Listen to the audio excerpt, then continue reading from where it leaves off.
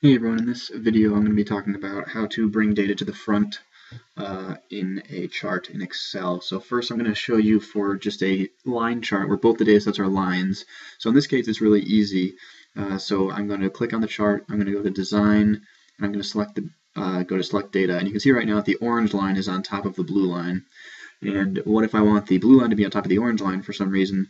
I can click line 1 here and I can move it down, and then you'll see a change, and now the blue line is on top of the orange line. So that was simple enough.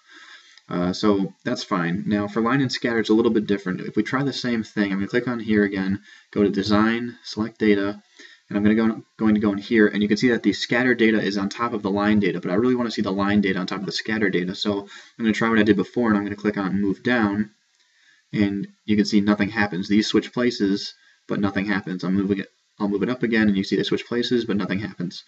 So what you can do is you can take the line data and move it to a secondary axis.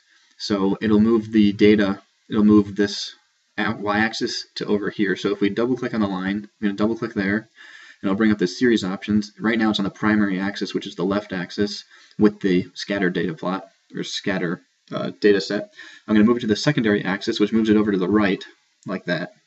So now you can see that it's actually on top of the scatter data, but I don't want to have the secondary axis because it should be the same as this. So I'll show you how to get rid of it, but first let me just show you something that you need to be careful of with this secondary axis. If I double click here, here are the bounds. If I move this bound to 0, and click enter, you can see that it's on a secondary axis and they're differently scaled, so that this data set, even though it does correspond to this data set like you saw before, with a different axis, now it looks like it's smaller. So you really have to be careful when you're doing the secondary data axis to put the same bound. So I'm going to go back to 0.85 like that, and now they're scaled the same way from 0.85 to 1.01. Okay, so what else can you do then?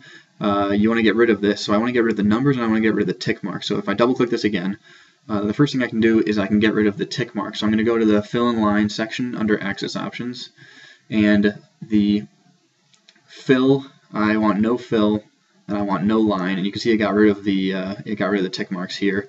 The next thing I want to do is get rid of the numbers. So I can go to Text Options and the Text Fill. I just want no fill. Now these are gone.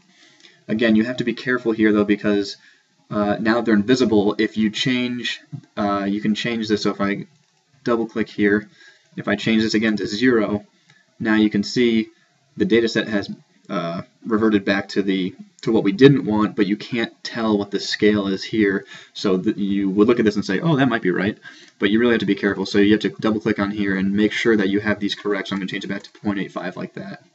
And now you can see that they're on the same axis and they correspond to the same thing, the same numbers, and that the line is on top of the scatter.